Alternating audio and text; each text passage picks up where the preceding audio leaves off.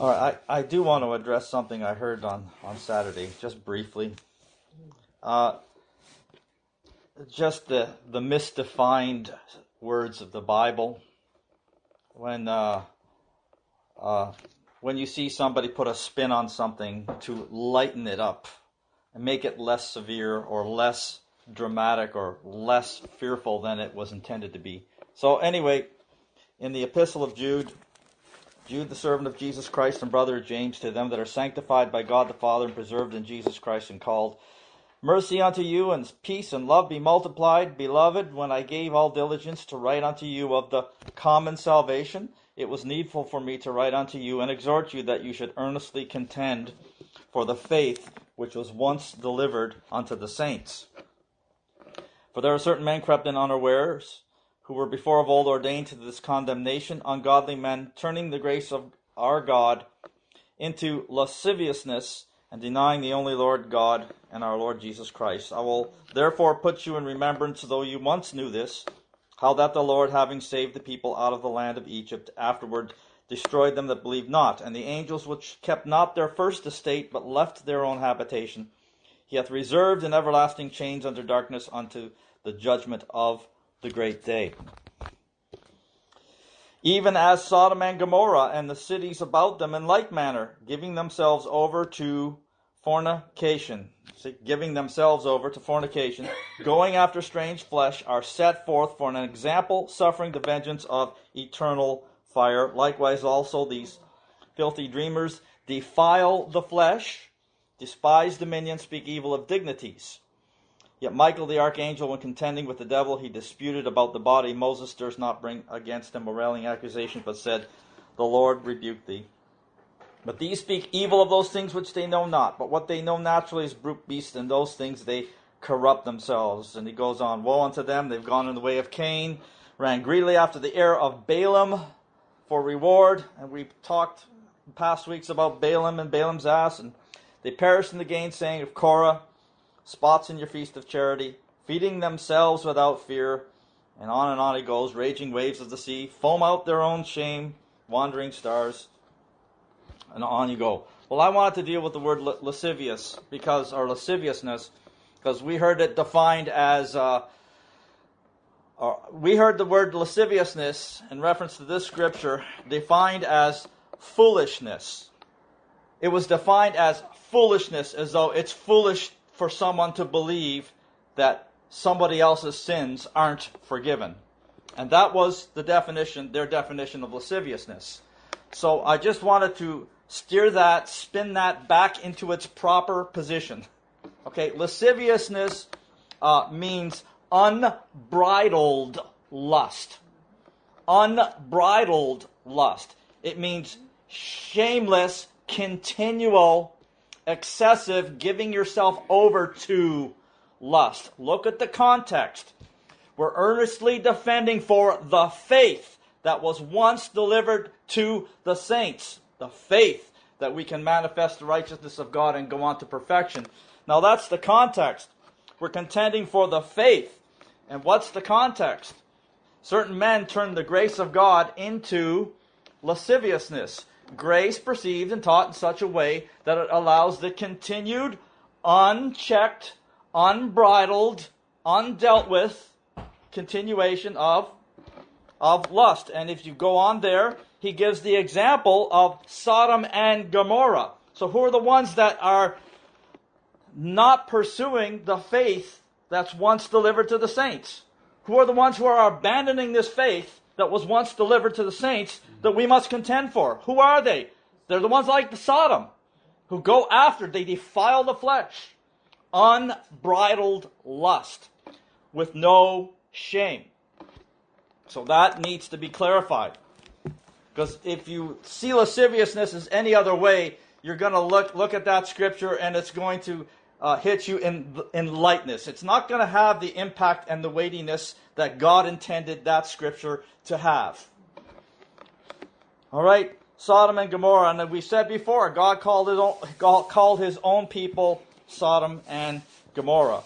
I'm going to relate to maybe Sodom and Gomorrah and continue also in Matthew 24 where I started last week. As I started there, and there's some things I wanted to finish off. But you see the point there? Sodom and Gomorrah giving themselves over to fornication. And that's important, giving themselves over, because there is no shame, there is no fear, and that's what lasciviousness is. Now, Sodom and Gomorrah, defining the term Sodom and Gomorrah. Remember in the book of Isaiah, God dealing with his people in the state of sinfulness and forsaking God and forsaking his ways. He said, "Give ear, you rulers of Sodom, you inhabitants of Gomorrah." That was the word of the Lord that God gave to Isaiah, not to the Sodomites, because they were overthrown in fire and brimstone 1,000 years ago, or whatever. He is talking to his own people, Sodom and Gomorrah. Jesus was crucified in that spiritual city which is called Sodom. Well, he wasn't. And Egypt. So Sodom then becomes a type of worldliness, lust, and pursuit of flesh, and all of that in an unbridled way. So you define the word. Sodom means licentious, idolatry. Now we've been taught from many different sources, and this is very easy to entreat. When you seek your own pleasure, or if you please yourself, or if you serve yourself, that is idolatry. You are the idol. That's the basic condition and state of iniquity. Right? Iniquity is as idolatry. It is. It's idolatry. Covetousness. You want things for yourself, to please yourself. Covetousness, which is idolatry. But sodomy is licentious idolatry. It means people feel like they have a sense of entitlement to pursue this. They have a license to do this. We are delivered so that we can do these abominations and we don't have to worry about the consequence.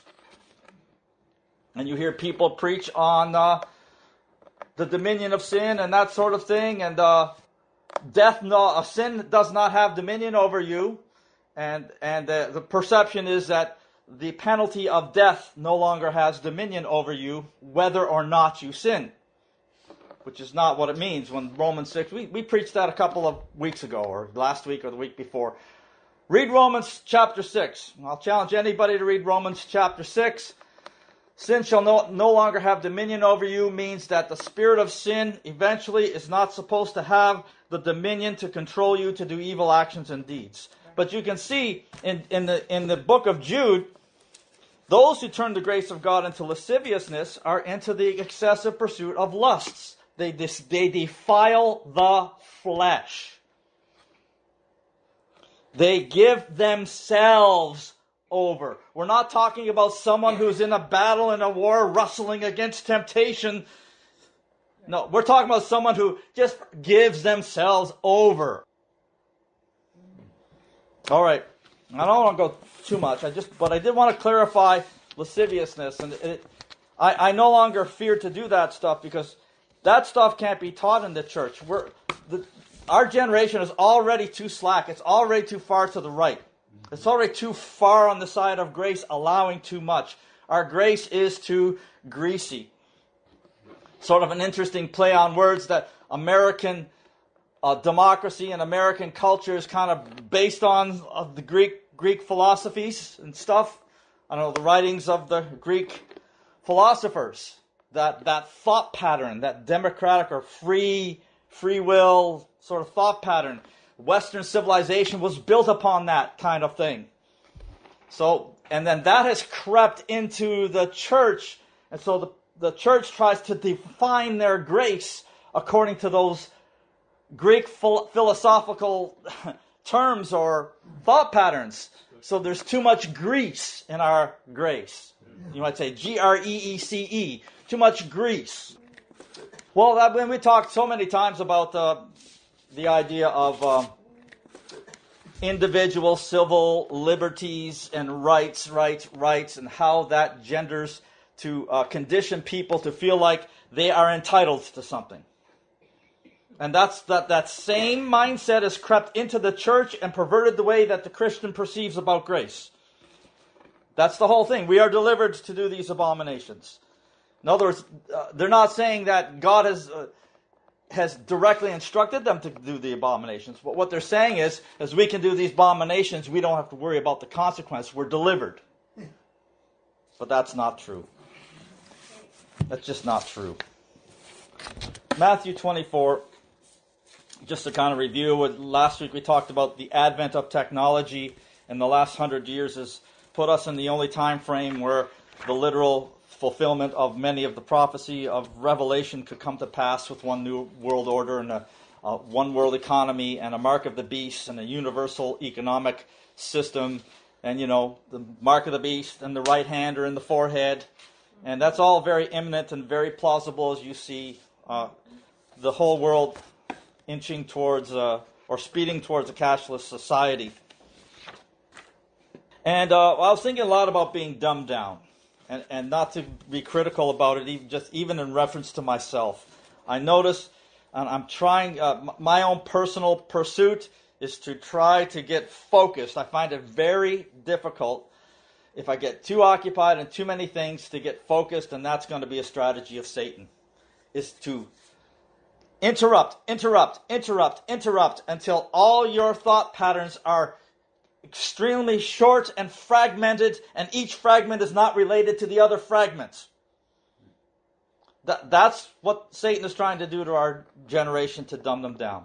Now you think of your cell phones. Well, you have a notification can come up on your smartphone for every kind of thing you've got on your smartphone. Okay, I buy stuff on eBay, and I have the Weather Channel, and I have the News Channel, and I have 10 other applications on my phone, and each one of them, every few minutes, bing, giving you a notification. Oh, there's a sale on at eBay, 10% off. Or bing, some news item, some alert, constantly distracting, causing you to change the focus of your attention. Change the focus of your attention. Change the focus of your attention.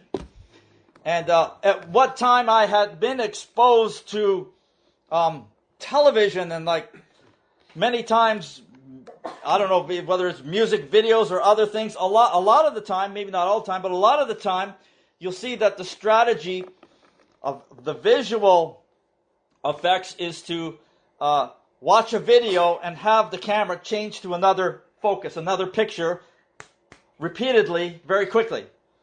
Well, there's a work that goes on where it dumbs us down and kind of fragments our thinking. I'm going to try to talk about that a little bit. Well, we know that as it was in the days of Noah, so shall it be also in the days of the coming of the Son of Man. As it was in the days of Lot, so shall it be also in the days of the coming of the Son of Man. Days of Noah, they were eating, drinking, marrying, giving in marriage, and knew not. It's what I'm talking about is the preoccupation of things in the world and the distractions and the fragmentation of your thoughts, not allowing you to put pieces together and see a bigger picture, not allowing us to be fully impacted by a vision of what's really going on in terms of the destruction of the world and the nearness of the coming of the Lord.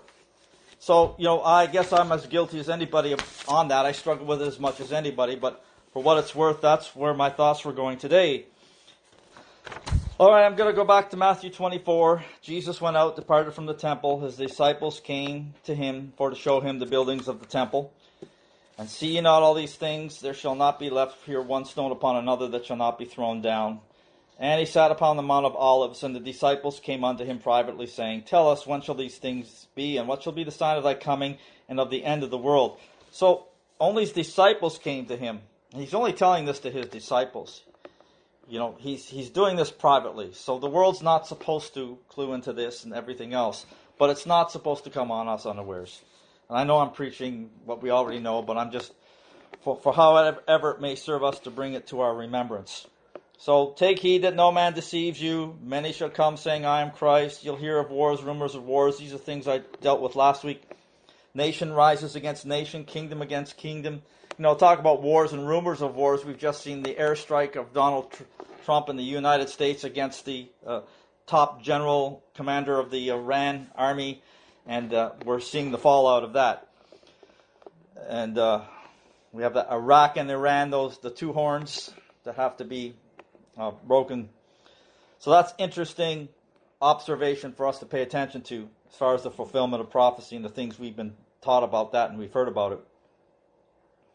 So those are beginning of sorrows. They deliver you up to be afflicted. They'll kill you. You'll be hated of all nations for my name's sake. Then shall many be offended and betray one another and hate one another. Many false prophets shall rise, deceive many. Because iniquity shall abound, the love of many shall wax cold. He that shall endure unto the end, the same shall be saved. And this gospel of the kingdom shall be preached in all the world for a witness unto all nations, and then shall the end come. When ye shall therefore see the abomination of desolation spoken of by Daniel the prophet stand in the holy place, whoso readeth, let him understand. And let them which be in Judea flee into the mountains. Let him which is on the housetop not come down to take anything out of his house. Neither let him which is in the field return back to take his clothes. Woe unto them that are with child, and to them that get suck in those days. But pray ye that your flight be not in the winter, neither on the Sabbath day. And the word flight there is best to relate to the scripture in Hebrews. After you were first illuminated, you endured a great flight of afflictions. So that's really what it's saying. There's going to be, afflictions. And of course, the next scripture says, for then shall be great tribulation, such as was not since the beginning of the world to this time, no, nor ever shall be. And except those days should be shortened, there shall no flesh be saved. But for the elect's sake, those days shall be shortened. Then if any man shall say unto you, lo, here is Christ, or there, believe it not. There shall arise false Christs, false prophets, and shall show great signs and wonders, insomuch that if it were possible, they shall deceive the very elect. Behold, I have told you before. Wherefore, if they say unto you, behold, he is in the desert, go not forth. Behold, he is in the secret chambers, believe it not. For as the lightning cometh out of the east, and shineth even unto the west, so also shall also the coming of the Son of Man be. For wheresoever the carcass is, there will the eagles be gathered together. Here's a scripture we've been focused on. And immediately after the tribulation of those days, which is the great tribulation, right? The tribulation of the end of the age. Immediately after the tribulation of those days shall the sun be darkened, and the moon shall not give her light, and the stars shall fall from heaven. The powers of the heavens shall be shaken. And then, immediately after the great tribulation, then shall appear the sign then of the Son of Man in heaven. Now this is a scripture that's in reference to Jesus Christ himself, the high priest, the head of the body. Okay? Now there are men of God that can rightfully magnify themselves as having a Son of Man status. And we know the scriptures in Ezekiel. Ezekiel is the prophet that magnifies the idea of a prophet being identified as a son of man, or a man of God being identified as son of man. And this is all valid and everything else. And when the people wanted a sign, God told Ezekiel, tell the people, Ezekiel, you are the sign. And that's all valid. I'm not saying that's not valid for men of God who are called, in fact called to do that, to say it, magnify it, that's fine. But this scripture is immediately after the tribulation of those days. Now, on the basis of this Matthew 24:29, this scripture has been emphasized to point out just the simple logic that the rapture cannot be before the tribulation. Because anyone who thinks and believes in pre-trib rapture, that the church is going to be cut out before the tribulation, that doctrine does not fit in with this scripture. You can't get that doctrine past this scripture. Right? It's just like you think you can justify prosperity doctrines, but you can never get a prosperity doctrine past the scripture in the Psalms that said, behold, these are the ungodly, they increase in riches, they prosper in the world. How do you get a prosperity doctrine past that scripture? And that's why you'll never hear that scripture preached by the prosperity preachers. Because that is an absolute there. I hold that as an absolute. And similarly, you cannot say that there's a pre-trib rapture because of this scripture. You just can't get it past there. And likewise, you can't say that this sign of the Son of Man in heaven is anything other than Jesus himself. Because it's after the tribulation. And it's the sign of the Son of Man, not on earth, the sign of the Son of Man in heaven. So sons of men can say they're sons of men, and they can tell the people of God they're the sign, but they are not the fulfillment of this scripture. Okay? So, then shall appear the sign of the Son of Man in heaven, and then shall all the tribes of the earth mourn. Come on, this can be nothing but the Lord himself descending from heaven. It couldn't be anything else. And they shall see the Son of Man coming in the clouds of heaven with power and great glory. The Lord descends from heaven with a shout, with the voice of the archangel and the trump of God. You know, the whole thing. And flaming fire taking vengeance, and all the glory of God he's coming. And the dead in Christ shall rise, and we which are alive and remain shall be caught up together with them to meet the Lord in the air, and so shall we ever be with the Lord, and we're all going to come down as a unified, consummated body of Christ, and we're going to come back down to earth, and it'll be the beginning of 1,000 years where we'll reign and rule with Jesus Christ. The kingdoms of this world have become the kingdoms of our Lord and of our Christ, and we will be kings and priests, and we'll be in positions of rulership and authority for 1,000 years, and reign and rule with Jesus Christ. Amen. Comfort one another with these words. Well, that's what Matthew 24:30 is talking about. That event. It's echoing that event. It's the same thing. And he shall send his angels with the great shout of a trumpet. See? And they shall gather together his elect from the four winds, from one end of the heaven to the other. Now learn the parable of the fig tree. When the branch is yet tender and putteth forth leaves, you know that summer is nigh. And all of us here have heard for years how the fig tree was... the fig tree budding and putting forth its leaves was Israel becoming a nation in 1948. And he goes on, when you shall see all these things, know that it is near, even at the doors. This generation shall not pass till all these things be fulfilled. Heaven and earth shall pass away, but my words shall not pass away. But of that day and hour knoweth no man, no, not the angels of heaven, but my Father only. But as the days of Noah were, so shall also the coming of the Son of Man be. For as in the days that they were before the flood, or for us before the flood of affliction of the great tribulation, they were eating and drinking, marrying and giving in marriage, until the day that Noah entered into the ark. In other words, occupying, pursuing worldly things, the things that the people in the world do.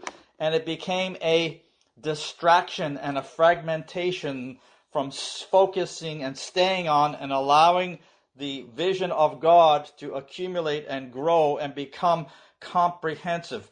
When your thinking is fragmented, you lose the ability to perceive and comprehension.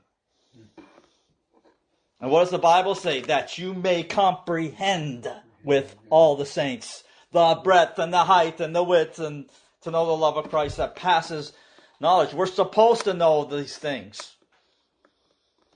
You know, what the eyes not seen, the ear has not heard, neither enter into the heart of man the thing that God has prepared for them that love him. But God has showed it to us by his Spirit. We're all supposed to know. Now, you may not be able to stand up and expound it and preach it for hours on end, but I don't care if you're the lowliest, simplest saint in the body of Christ. If you are exposed to the preaching of the Word of God and you have the mind of Christ, the Holy Ghost will anoint you. You will comprehend the fullness of what we're talking about. You'll get it. Your heart will perceive it. You'll be inspired by it. You'll be moved by it. You'll be challenged by it. And that's what we're trying to do. We're trying to get challenged to shake ourselves. Amen. Yeah. I wish I could do it better. Pray for me. I wish I could shake myself more than I am. I'm laying hold on it. I wake up every morning and I think about it. How do I do this? How do I do this? It's so easy to think of. It sounds like it's so simple. It somehow is difficult. Well, maybe that's because of my infirmity, but nevertheless, this is what we're doing. We're being challenged. We have to be shaken. And we've got to shake ourselves. That's the purpose of intense preaching, right? Because it strikes, it jolts, it shakes. It takes the reality of what's happening and drives it in so that the awareness of what's really happening in the world is renewed in our minds. It stays there. It stays there longer. It's harder for that impression to escape your conscience after you hear it. That's why God's ministers have to be a flame of fire. This is the condition of our generation. We're dumbed down. I'm dumbed down. I mean, I go around sometimes and I'll put a tool down and I'll be at work, and 10 seconds later, I don't know where I put that screwdriver. Where is it? And I say, God, what is this? Oh, teacher sent from God, expounding the great mysteries of God's eternal purpose. Where did I put that damn screwdriver? Well, it's kind of humbling, right? Well, right, so I'll relate to it. But, and I'm going to say this again, I said this at Anne's funeral because I thought it was something I could put in there that would kind of, I could springboard and sort of speak to the people because I was anticipating that we had a mixed crowd there. Some of us very serious Christians, some nominal Christians, maybe some unbelievers, and I didn't know. But, everyone talks about, well, you'll know where I'm going with this because I told you all this before, but for what it's worth. Everybody was talking about Saddam Hussein and the weapons of mass destruction. And what were they? They were the big bombs that are going to blow up and kill a bunch of people or whatever it was. Or this biological warfare that's going to send a disease and destroy all these people. Now, these are all catastrophic physical manifestations of destruction, widespread. Just think of that. And then think about what the Bible tells about, famines, pestilences, earthquakes in diverse places. And we've seen tsunamis and natural disasters take out hundreds of thousands of people in a moment's time. Well, those are not weapons of mass destruction, but weapons of mass destruction have a similar effect of imposing a very dramatic and to a large degree of destruction in a very short amount of time. That's impossible to ignore the catastrophe of it. You can't ignore it.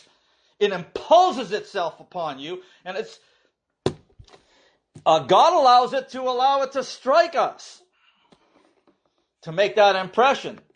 So you have weapons of mass destruction. Well, if they drop an atomic bomb, you're not going to have any problems being fearful.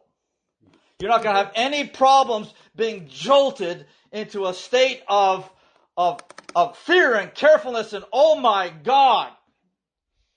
Your everyday normal life is going to stop. And you're gonna immediately be intensely focused on the Almighty God and on your path of salvation and what is being worked out and fulfilled and how close are we to the end. You won't have any problem changing your focus because it's so vivid. It's to such a large degree. It's so traumatic, so catastrophic, so widespread, so obvious. That's weapons of mass destruction. And we know that in cases of catastrophe and calamity like that, what happens? Often people who weren't particularly had any affinity to one another, all of a sudden everybody, for the purpose of survival, all of a sudden nobody's proud anymore. Nobody cares who their neighbor is because we need to survive and everybody needs everybody else's help. So I don't care what issue I had against you when we lived in prosperous times and I was pursuing my own pleasure. We need to survive. We need to help each other. You see that all the time. Not everybody. Some people are wicked and they try to loot the stores and they try to exploit calamities. But you see, to a large degree, all of a sudden, total strangers and everybody will start to cooperate on a very big scale. So what is it? It just destroys the idea of individuality and selfishness and pride and pleasing self. It just completely blows it out like a big wave. So that's what calamity and weapons of mass destruction. And it tends to be a fairly obvious thing, isn't it? So that's why I say we have a worse problem here, or you might consider it a worse problem, and I call it the weapons of mass distraction. Yeah. WMD, weapons of mass distraction. What's that? Well, that's our information age. That's your social media. That's entertainment. That's movies. That's sports. That's everything that is meant to be a diversion, a distraction. something to pull your focus away and put it on this, and then take your focus away and put it on that, and then take your focus away. One of the greatest vexations of the state that I'm in now is that I got too many people that call me for maintenance issues and so on and so forth. And I can't seem to stay focused on one thing when someone's pulling me and calling me on another. So this is a whole thing I've been wrestling with, saying no and trying to exercise that as a self-discipline, if you will. But all I can tell you is, and I've told you this before, it's not quite as easy said as done. And when those people who are asking you are extremely persistent. And anyway, I've come to recognize it as one of my weaknesses. If I'll volunteer my humility, if I can do that in a righteous way, like the Bible talks about voluntary humility. I'm not trying to volunteer humility to impress anybody, but I'm saying that, well, this is how I relate to it personally. And I'm getting better at it. But I'll tell you, if we can't shake these things, God will help us with a calamity. If some calamity comes, I won't care about what's out there anymore, if that's what it takes. Just remember, we enter into this world and we are saved, and when we are saved, we enter into salvation and we come to the Lord in a condition of dullness, of slowness of heart, dullness of heart, slow hearts, slow to comprehend, slow to respond, and slow to get the fullness and the severity of things. All right, so the weapons of mass distraction. Now that is way more subtle than a weapon of mass destruction. You know what I mean? Wouldn't it almost be better to have an atomic bomb go off? Because there'd be no question about it, would there? But weapons of mass distraction, and I'm not. This is the devil's strategy. So you look at Lot, and I've preached this before too. So distractions. What the devil wants is he wants to provide enough continual distractions to fragment our focus on various things. And then you become disassociated from reality. That's almost it is the technique of mind control. You ever heard of the Monarch program, Mind Control, and how they used to, they take people and at a very, very young age, they expose them to trauma, torture or pain or electric shock, and it causes them to disassociate themselves. The trauma makes them want to escape from themselves and fragment their awareness so to try to flee the trauma. And so they purposely induce the trauma to fragment them. And then when they fragment them, they can become open field or open game to all kinds of unclean spirits. They can program these people to do things. They actually become programmable, mind control. Well, there are things Satan is trying to do to cause mind control on a mass scale. And it has mainly to do with distractions of entertainment, technology, so on and so forth. You want to be aware of that. Then what are you? You're drunk. You're drunk, not drunk in alcohol, but drunk in the sense that your judgment is impaired, unable to perceive the reality of the dangers that are coming at you, not able to navigate life. Just like when you're drunk, you can't navigate your car, you run into a pole, right? You can't navigate, you're spiritually drunk, you can't navigate salvation, you run into a sin. You run into a distraction. How shall we escape if we neglect? And that's the net result of fragmentation and distraction. Is the net result is the willing or unwilling neglect of working out salvation. Now all manner of sin and blasphemy, whithersoever men shall blaspheme, shall be forgiven, but he that blasphemies the Holy Ghost. One of the aspects of blaspheming the Holy Ghost is going to be a constant ignoring of the call and woo of the Holy Spirit. Doing that continually for a prolonged period of time until finally God will give up. Now I'm not I'm not hoping that, and I'm not threatening that on anybody here, but I'm just saying, and that is part of the blasphemy of the Holy Ghost. And that's what the Bible says in Hebrews. How shall we escape if we neglect so great a salvation? All right, so the same day Lot goes out of Sodom and Gomorrah, it rains fire and brimstone from God out of heaven. Remember Lot's wife, right? Lot's wife looked back and she became a pillar of salt. In other words, a heart that's hardened and can't not respond or react or appreciate or perceive what's going on. And what else? Yeah, back to the definitions of Sodom and Gomorrah.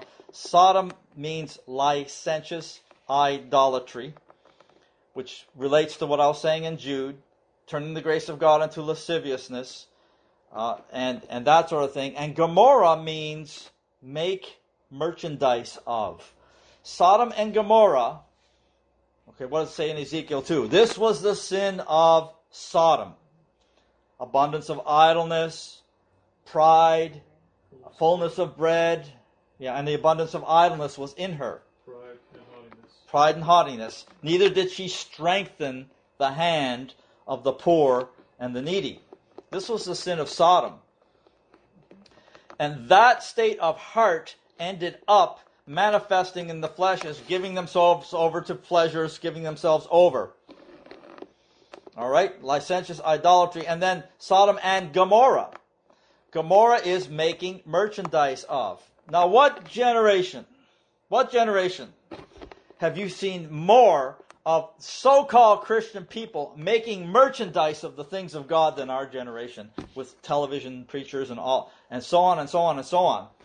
And if you want to look at it outside the Christian context or outside the organized so-called Christian denominational or tele-evangelical world, and just look at it in the world in general, what time in our world is so focused on making merchandise of everything? You know, I remember as a young kid saying, well, boy, they'll never make merchandise. Like water is the type of God's spirit, you know, and water is so fundamental, and water is free, and you just get it out of the tap. They'll never make merchandise out of that. I actually said that in my heart. They'll never make merchandise out of that. And what did they do? Make merchandise out of water. And water's the type of God. So this is our generation has made merchandise out of God. Sodom and Gomorrah. And that's talking about the church, really. But the world has done it too. But what happens? The church loses its savor because the church will not make righteous judgment. They won't hold a standard. They won't preach true holiness of God. The ministers won't teach the God's people the difference between the clean and the unclean, between the profane and the righteous. Won't do it. And what happens is they see Egypt and they follow in the shadow of Egypt. So Egypt merchandises something, and then the church says, well, hey, we can merchandise it too. And we can make money. And why? With money, see, love of money is the root of all evil. Why, with money, we can increase our outreach. But the problem is, there's nothing wrong with outreach if God wants you to outreach, but the outreach of denominational Christianity, by and large today, is a mandate of their own religious imagination. And it becomes a dead work. You can't make merchandise of God. You can't measure your success by how much money you get. Or your status with God with how much money God gives you. And so the church has made merchandise of the people of God. And with feigned words shall they make merchandise of you. Sodom and Gomorrah. Give ear, O ye rulers of Sodom, and you inhabitants of Gomorrah. That's Isaiah talking to the people of God by the word of the Lord. That's what God calls us in this generation. Sodom and Gomorrah. Jesus was crucified as a result of the Jews. Now, the Jews didn't actually do it, but the Jews delivered them over. And the Christian denominational world is going to be more than happy to deliver people like us over to the New World Order, go to prison or be beheaded or crucified or whatever it is. Everybody knows that even in his history, and I can't cite examples, but in my spirit, I just know it's the truth, and you either believe me or you won't. The destruction and downfall of great civilizations was always preceded by sexual promiscuity, homosexuality, individualism, selfishness, pride, pleasing of self. Those characteristics of the state of a heart, that's what preceded the downfall of many civilizations. Even if you're not a Christian, if you look historically, you'll see that's what happened. It's just that this sexual promiscuity and homosexuality are kind of the epitome of the manifestations of perversion and selfishness. All right. Fragmented thought patterns and fragmented mentality promoted by all of this is it's subtle. The devil subtly promotes this condition of mind, this dumbed downness, so that the larger and more important, the comprehensive perceptions of God's purpose and the state of the world that would put you in godly fear, that would motivate you to work out salvation, and the conclusions about the state of things cannot be fully embraced by your conscience. Okay, it leaves the conscience unable to feel. So whenever you see people that are extremely fragmented, always changing their focus, they are not able to feel. They're on their way or already in a condition where they're past feeling. Their hearts have been seared. Their consciences have been seared. You have to dwell upon and give consideration to the depths, to a certain depth of things, for your conscience to have even the opportunity to be affected by it. You understand? So we talked about how the church today kind of promotes a delete button theology.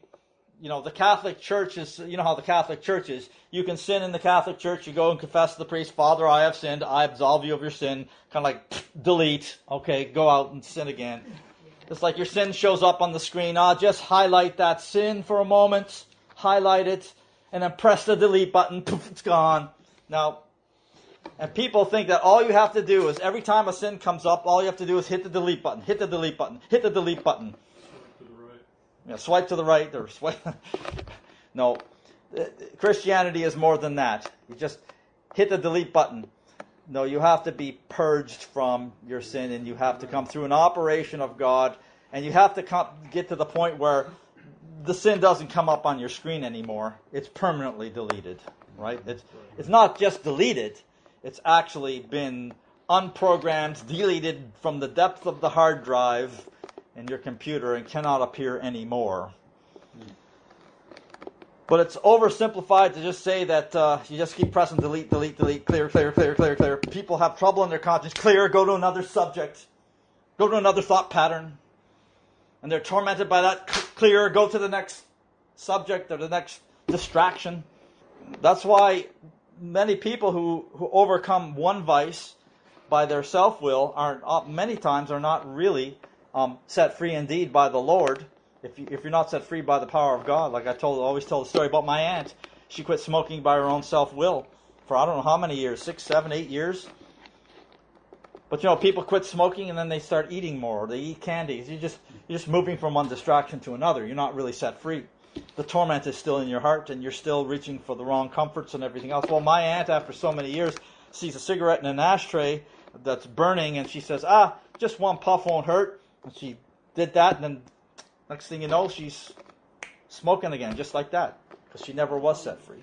Now, she's since stopped again, but anyway.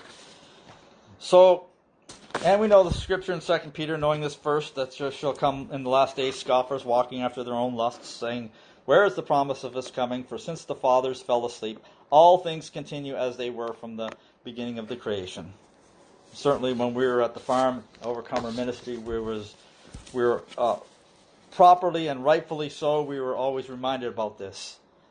This is our generation. We can't, that's the other thing that fragmented thinking does, is it makes you think that, all things are like they were from the beginning of the creation. There's always been wars, there's always been earthquakes, and But there's a lot of things that characterize our generation as unique from the other generations. You can go on and on. And the sons of God when men began to multiply upon the face of the earth, right? Genesis 6. And the sons of God saw the daughters of men that they were fair, and took them to wives, all that they chose. And God said, my spirit will not always strive with man, for that he is also flesh, yet his day shall be 120 years. And I looked it up again, and I did a study on this years back. I studied the demographics and the population growth of the world, okay? And if you plot the population growth of the world on a graph, where the number of people is on the the vertical axis, and the timeline is on the horizontal axis, what you'll see is that the population of man slowly rises at a constant rate, slowly, and then in the last, say, 300 years, and even more so in the last 100 years, its spike goes way up. It suddenly, dramatically skyrockets the population. So that agrees with the Genesis 6 condition, as it was in the days of Noah. Well, in the days of Noah, in Genesis chapter 6, men began to multiply. Right? So that's unique to us. Except those days be shortened, no flesh should be saved, such tribulation that was not, ever has been, or never shall be. Really? It was so bad that if God didn't intervene and put an end to it and have Jesus come, everybody would be destroyed. What generation have you lived in where we had the potential to wipe out the entire human race with weapons of mass destruction? Only our generation. Only our generation with biological warfare, atomic bombs, and all that kind of stuff. We can easily destroy the entire population of the earth. So those things like that make our generation unique, that point us to the end of the age. So, the wickedness of man was great. I could go on and on about this stuff. There were giants in the earth in those days. The sons of God came in unto the daughters of men, and they bare children to them. The same became mighty men which were of old, men of renown. God saw the wickedness of man was great in the earth, and that every imagination of the thoughts of his heart was only evil continually. And it repented the Lord that he made man on the earth. It grieved him at his heart. The Lord said, I will destroy man, whom I have created from the face of the earth. Both man and beast, creeping thing, fowls of the air, it repenteth me that I made them. But Noah found grace in the eyes of the Lord. So there is a remnant of God that finds grace. The earth is corrupt, the Bible says in Genesis 6, and it was filled with violence. God looked on the earth. It was corrupt. All flesh had corrupted his way. And God said, the end of all flesh has come before me. Now we know God destroyed it by a flood, and then he sent a rainbow, which was his covenant, which said he would never again destroy all life by means of a flood. But we know that as it was in the days of Noah, so shall it be in the days of the coming of the Son of Man. So the destruction this time will be the Lord descending from heaven, coming in flaming fire, taking vengeance. He's coming, he's going to destroy the wicked with the brightness of his coming. And God's ability of mass destruction that comes from the Lord Jesus Christ is just so much more elaborate than their nuclear weapons, that Jesus Christ can come and his glory can pinpoint all the wicked and burn them up and leave everything righteous alone, leave everything else intact. And that's what I believe it's going to be like. He's going to come down, and his brightness is going to destroy everything wicked. And and even if you want to look at the physical aspects of the earth in terms of pollution and how the waters, maybe the oceans have been polluted and they're poisoned and everything else, everything is purged by fire. God could just take things that are polluted on a molecular structure, put it under the fire, and just purify it. Right? Fire purifies. Fire purifies. All the impurities get burned up in fire. And God can pinpoint and get particular with where his fire has effect and where it doesn't. And he can do all that instantaneously, all at the same time if he wants. I'm just surmising. I'm just saying. Yeah. All these things shall be dissolved. He can dissolve the uncleanness in the atomic structure and leave the righteous untouched. All at the same time. While we're standing in the middle of it all. Yep. Right? Shadrach, Meshach, Abednego. Right in the midst of fire. Smoke isn't even sticking. So God brings the flood of fire, and that's the days of Noah, and then the days of Lot. And this is the other thing, is that in the weapons of mass distraction, I like to play it on the words because you'll never forget it, right? Now that I put it like that, you'll never forget it because you correlate it with the weapons of mass destruction, something that you already know about. It's established in your conscience. So it should stick now. This should stick. Weapons of mass distraction. Now, what was I going to say about it was when Abraham's herdsmen and Lot's herdsmen had a strife about the cattle and everything else, and Abraham says, "Let there be no strife between me and my herdsmen and you and your herdsmen. We're brothers. Just whatever. If you want to take the land to the left, take it. And if you want to take the land to the right, you take that." And then Lot looked up over the plains and looked towards Sodom, and he saw it was all well watered. And then the Bible says, and so Lot pitched his tent towards Sodom, pitching the tent, inclining the focus of his direction towards Sodom. And that's what the weapons of mass distraction are going to try to get us to do. Or that is, in fact, getting us to do, is orienting our thought and our attention and our focus to worldly things, worldly distractions, whatever, worldly comforts, all of that. And as I always like to say about that, first he pitched his tent towards Sodom. What happened not too long after that? He was in Sodom. Yeah. Okay, well, all right, so then go back to Matthew 24. Then shall appear the sign of the Son of Man in heaven. All the tribes of the earth shall mourn. They shall see the Son of Man coming in the clouds of heaven with power and great glory. That's Jesus himself with us. And of course, he shall send his angels, and so on. Then, the parable of the fig tree, Israel becoming a nation, that also puts us right in line with the end of the age. Day and hour knoweth no man, not the angels, but my Father only. As the days of Noah were, they're eating and drinking until the day that Noah entered into the ark. And they knew not until the flood came and took them all away. So shall also the coming of the Son of Man be. 2 in the field, one shall be taken and the other left. 2 women shall be grinding at the mill, the one shall be taken and the other left. Watch therefore, for you know not what hour the Lord doth come. And we do know what general period of time. The Bible says you know not what hour. And we can go on about that, but I'm not going to talk about that today. If the good man of the house had known in what watch the thief would come, he would have watched, he would have focused, right, and not suffered his house to be broken up. Therefore be ye also ready in such an hour as you think not, the Son of Man cometh. Who then is a faithful and wise servant, whom his Lord hath made ruler over his household, to give their meat in due season? Blessed is that servant whom his Lord, when he cometh, shall find so doing. Verily I say unto you, that he shall make him ruler over all his goods. And if that evil servant shall say in his heart, My Lord delayeth his coming, and shall begin to smite his fellow servants, and to eat and drink with the drunken. Now I looked this up. Smite. He shall begin to smite his fellow servants.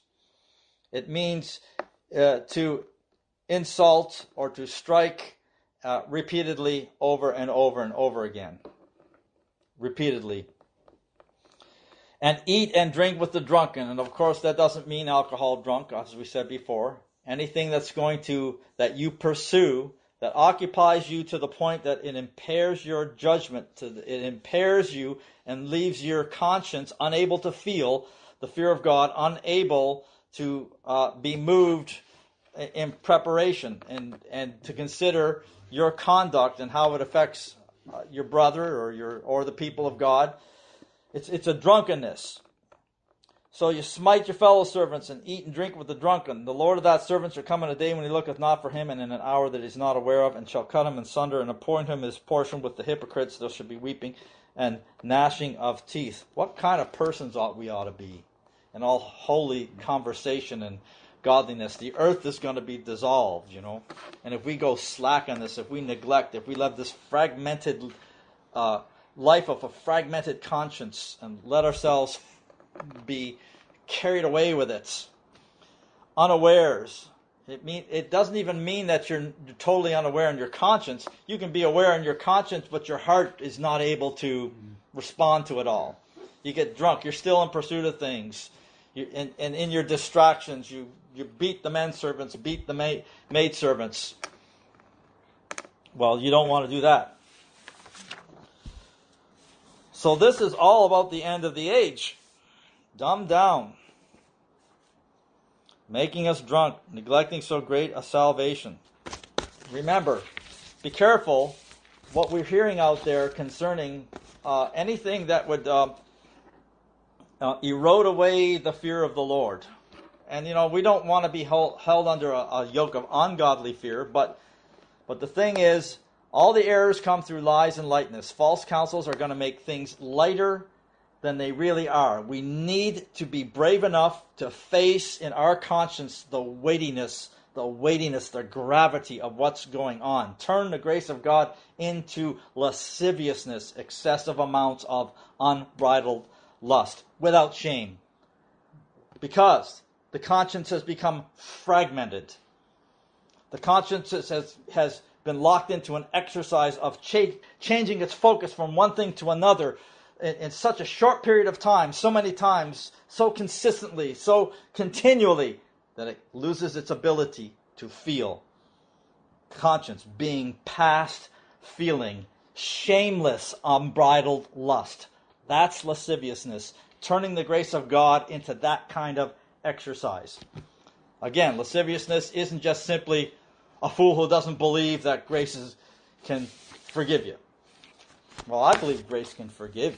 I believe in grace. I believe in forgiveness, as I said all along. What we're dealing with is the exploit of grace, the misuse of grace, the misperception of grace, the lightness that's not supposed to be associated with grace, and so on and so forth. But yeah, we have to deal with these things. The idea is a focus.